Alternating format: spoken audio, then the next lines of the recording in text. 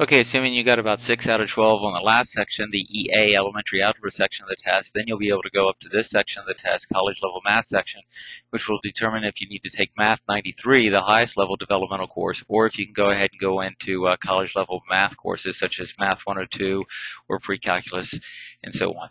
So the first question here is actually to simplify this quantity, the quantity square root of m minus the square root of p times quantity 3 square roots of m plus 5 square roots of p. And what we'll need to do is FOIL this together. In other words, take the first, the outer, then the inner, and the last. In other words, distribute the square root of m through, then distribute the minus square root of p through this set of parentheses, and then combine like terms. I got this written up here.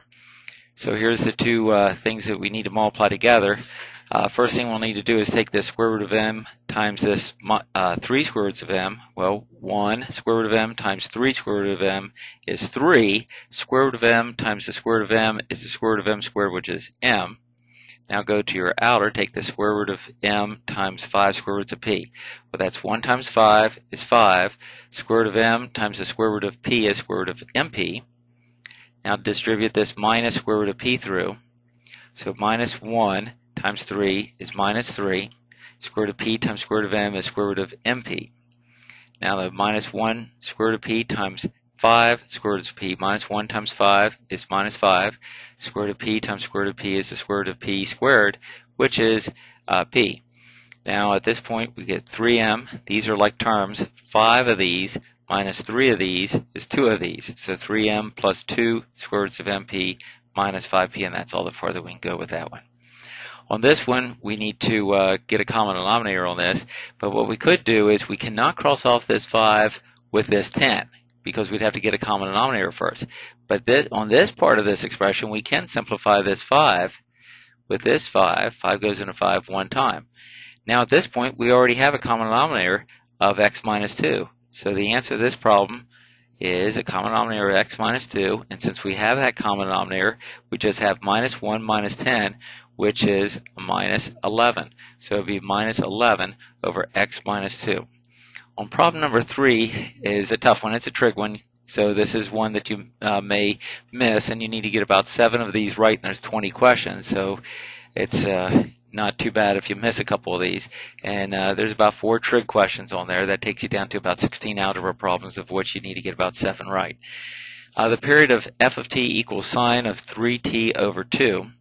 Well, first of all, you need to know that in trig, the fundamental period of sine, cosine, secant, and cosecant is 2 pi. The fundamental period of tangent and cotangent is just pi. Then to get the period, you take that value. For this one, it's sine, it's 2 pi. You take that and you divide it by the coefficient right here, which is 3 halves. Well, 2 pi divided by 3 halves is the same as 2 pi times the reciprocal, 2/3, and 2 times 2 is 4, so it would be 4 pi over 3, and that would be the right answer to that one. Problem number 4 says get the equation of line that goes parallel to minus 5x minus 4y equals 10 and goes through this point 7, negative 2. And I may say even, I think it says to get this equation in standard form. Let's take a look at this. No, it just says what is the equation of the line parallel to this, and goes through that point. That's it. The next one says get the line in standard form. So let's go ahead and continue on with problem number 4 here. So parallel to this, if it's parallel to this, then it would have the same slope. To get the slope of this, we need to solve it for y, so we can get the form y equals mx plus b. So to solve this for y, I'm going to add 4y to both sides, get a positive 4y over here, and subtract 10 from both sides. Get minus 5x minus 10 equals 4y. Then divide through both sides by 4, and I would get y equals here minus 5/4 x, and that would be minus 10/4. But here's the important thing, is that the slope is minus 5/4. So now if you have the slope and you have a point, I'll call the point x1, y1, we can use the point slope formula, which says that y equals m times x minus x1 plus y1. If we can substitute the slope, which is your m, and your x1, y1 into here, we'll have the equation of the line. So let's do that. We get y equals m, which is negative 5/4, times the quantity x minus x1, so that's 7, plus y1, well, plus a negative 2 is the same as minus 2. Now you got to do a little bit with fractions here. I get y equals, take the minus 5/4 through, you get minus 5/4 x. Minus 5/4 times a minus 7 is a plus 35/4. And then minus 2, I'm going to get a common denominator of this. Minus 2 is the same as minus 8/4. Combining those fractions, we get y equals negative 5/4 x, and 35/4 minus 8/4 is 27/4. And that's what I get on that one right there. Let me just double check it. I think we're good. Yeah. So let's go on to problem number 5.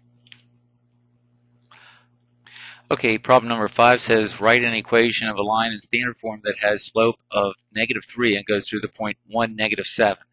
So let's go ahead and do that problem.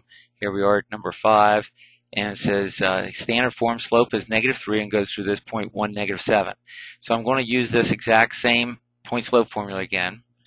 The slope is negative 3, so I get y equals negative 3 times x minus x1 is 1, plus y1, plus a negative 7 is minus 7. Now distribute that negative 3 through. Negative 3 times x is negative 3x. Negative 3 times minus 1 is plus 3.